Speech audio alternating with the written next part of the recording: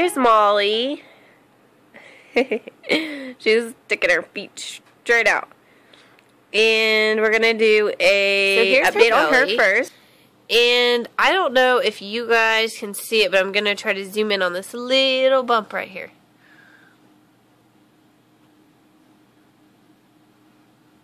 I don't know if you guys can see that. I'll point it out. It's right in here. We think that's a puppy right there. Right there. It kind of goes like from here to here. And as you can see, her milk sacs are much bigger. She's gotten much wider up here. She doesn't have a huge belly, but she's definitely pregnant and definitely bigger than she was. For sure 1, maybe 2. So, here she is. So, like I said, there's a puppy over here, and we think there may be one over on this other side. We're not for sure on that, though. And this one, like, I've felt kicks before on each side, so that's why we think there's 2.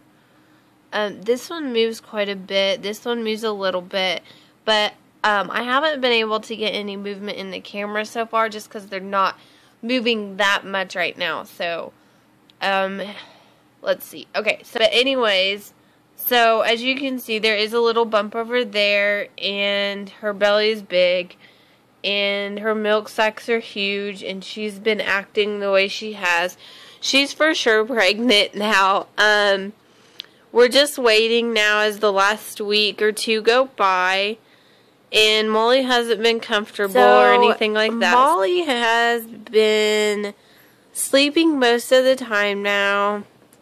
Today I fed her, and she did not eat hardly anything at all. And she did that today, and yesterday she didn't eat much last night either. So, thinking maybe her belly's just got, you know, puppies in there and she just doesn't have enough room to eat now. She's been laying on her side now because she can't get comfortable any other way. So hopefully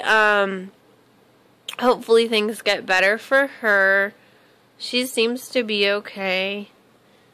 She just doesn't feel good, huh, Molly? She says, I really don't like it when you record me.